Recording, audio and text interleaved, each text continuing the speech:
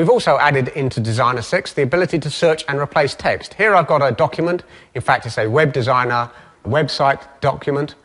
And if I just select Control F, this works pretty much as you would expect within your word processor, I can search for any word or string and replace it. So I just search for Web Designer, and you'll notice that as I'm typing, it's scanning the text and finding the first occurrence of the search string. I'm going to change this to say Designer Pro.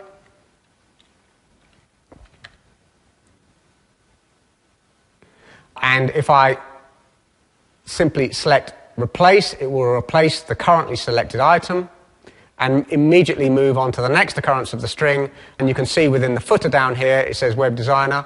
If I select Replace All, it goes through the whole document replacing all occurrences. And so here you can see it replaced 5 occurrences.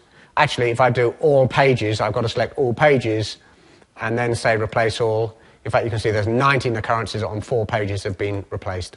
So the search and replace is real-time, interactive, but pretty much like your word processor you'll be used to.